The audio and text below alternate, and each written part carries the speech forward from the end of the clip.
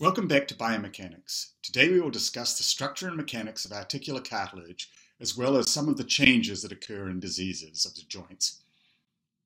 As with all tissues, understanding the biomechanics of cartilage requires a knowledge of the molecular, cellular, and extracellular organization of the tissue across a large range of physical scales from nanometers to meters. There are three main types of cartilage: hyaline or glassy cartilage, found in the costal, nasal, tracheobronchial, fetal, and articular cartilage. White fibrocartilage is the cartilage in intervertebral and articular discs, as well as in the bony grooves where some tendons run. Finally, yellow elastic fibrocartilage is found in the ears, larynx, and epiglottis. We will focus on articular cartilage, which is found in articulating joints such as the knee.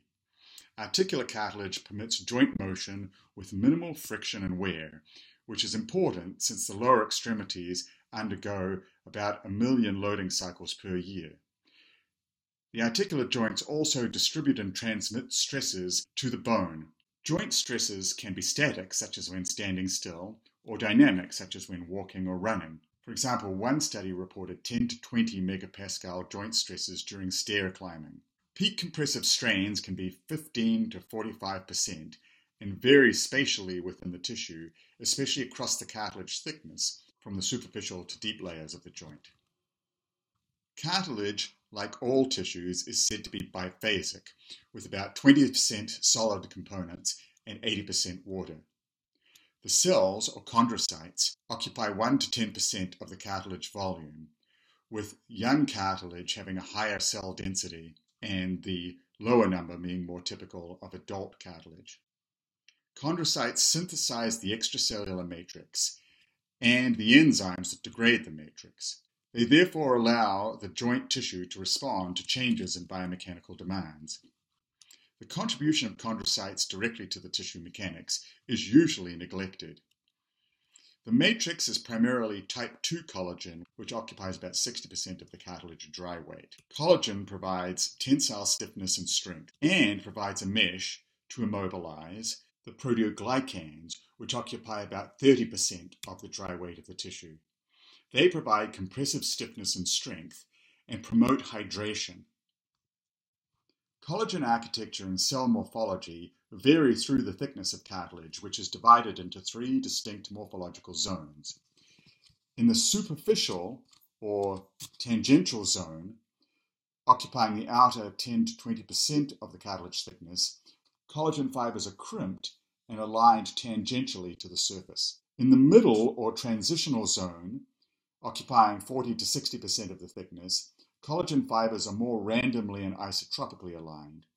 Finally, in the inner 30% nearest the bone, known as the deep or radial zone, collagen fibers are primarily radial, i.e. perpendicular to the bone surface. Chondrocyte morphology also varies with cartilage zone. The cells are elongated and tangentially oriented in the superficial zone, but more rounded in the middle and radial zone. Proteoglycan monomers aggregate onto backbones of hyaluronic acid in an interaction stabilized by link proteins. Proteoglycan monomers have a protein core with 10 to 20 sugar polymers known as glycosaminoglycans, or GAGs, such as keratin sulfate, covalently attached. Glycosaminoglycans are highly charged acidic molecules due to their negatively charged sulfate and uronic acid groups. Consequently, the fixed charge density of articular cartilage is high, as much as minus 0.05 to 0.2 moles per liter. Electrostatic repulsion of neighboring GAG polymers makes proteoglycans swell and resist compression. Electrostatic attraction of positive counterions, such as sodium and protons, and repulsion of negative coions, like chloride, concentrates the cations and dilutes the anions. This ionic gradient creates an electrical potential known as the Donan potential that contributes to osmotic swelling. Proteoglycans thereby promote compressive stiffness and hydration of the tissue. Here we see on the top of this diagram a proteoglycan monomer with keratin sulfate and chondroitin sulfate gags. And below, we see the monomers all coming off the hyaluronic acid backbone of the proteoglycan aggregate. Loading of cartilage has multiple effects, including chondrocyte and fibrillar deformation, pressurization of the fluid phase, flow of the fluid phase, altered ionic concentration and charge density, and consequently altered osmotic pressure and the generation of electric fields known as streaming potentials. The fluid in between articular joints and within the cartilage itself is synovial fluid. It is a viscous non-Newtonian fluid with about the consistency of egg whites. It is a blood plasma ultrafiltrate, so it has plasma proteins and electrolytes, but it also contains hyaluronic acid secreted by fibroblast-like cells in the synovial membrane, and a lubricating proteoglycan known as lubricin secreted by the chondrocytes in the superficial zone cartilage. Synovial fluid gives cartilage impressively low friction and wear.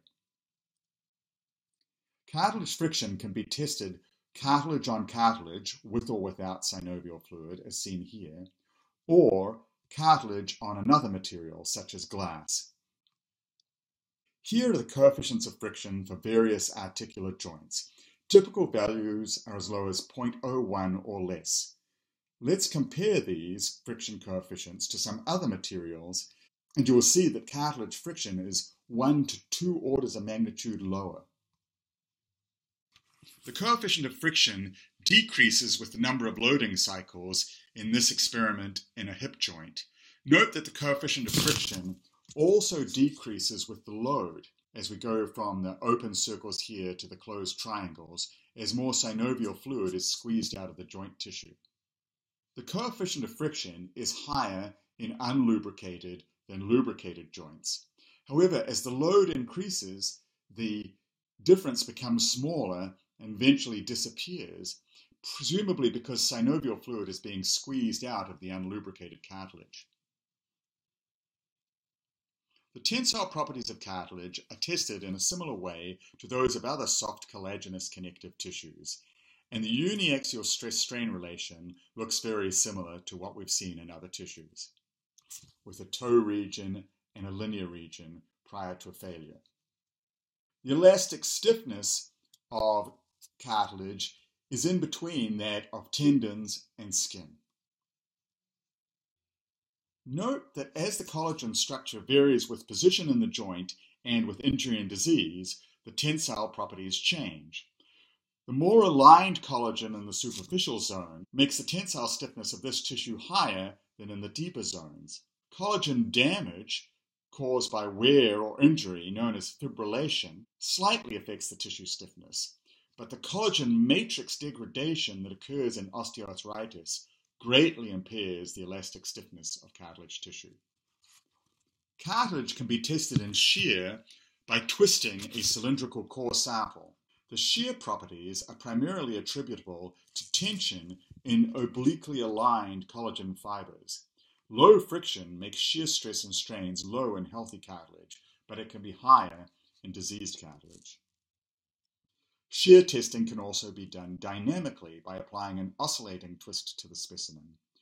A complex shear modulus can then be measured. Its magnitude, the dynamic shear modulus seen here, increases with the collagen content seen by testing different types of sample. The commonest cartilage load and the most popular mechanical test is compression testing. One type of compression test is called the confined compression test. In this test, the specimen is confined to a chamber so that it cannot bulge outwards as it's compressed.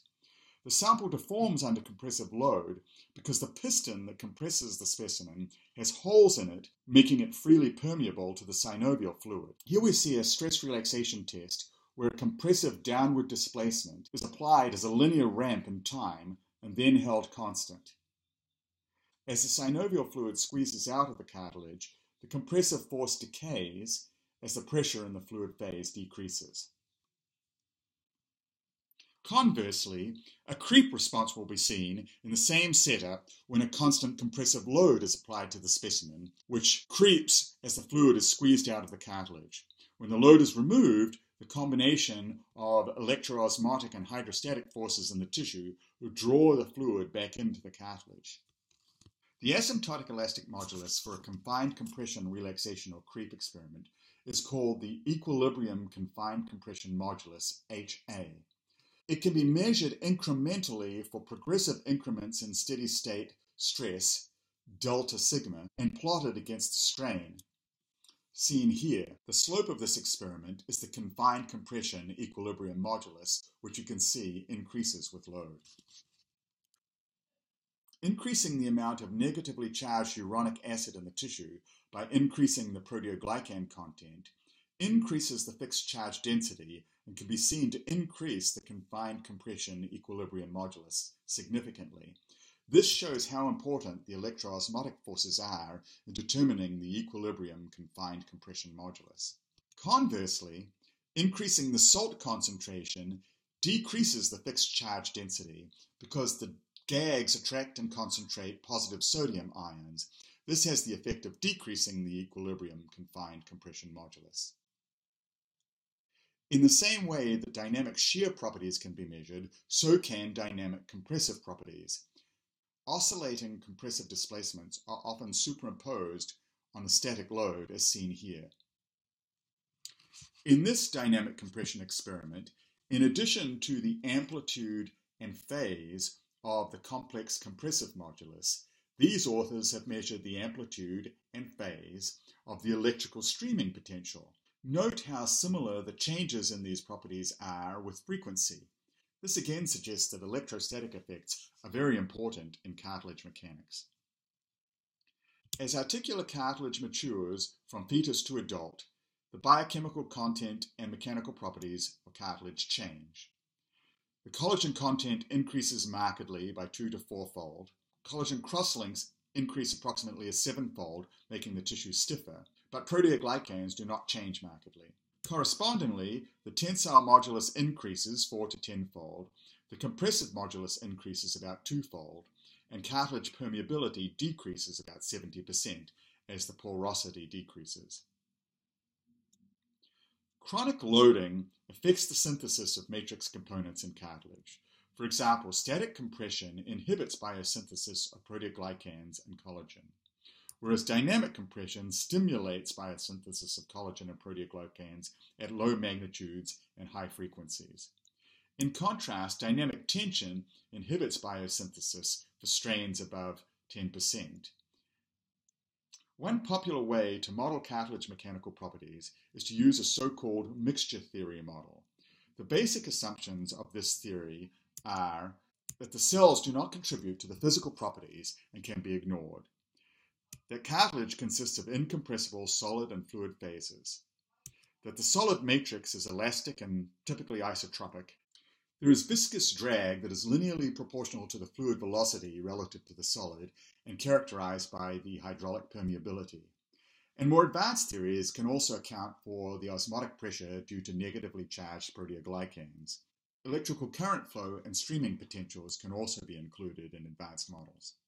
This is a prediction of a so-called biphasic model of cartilage for creep during confined compression.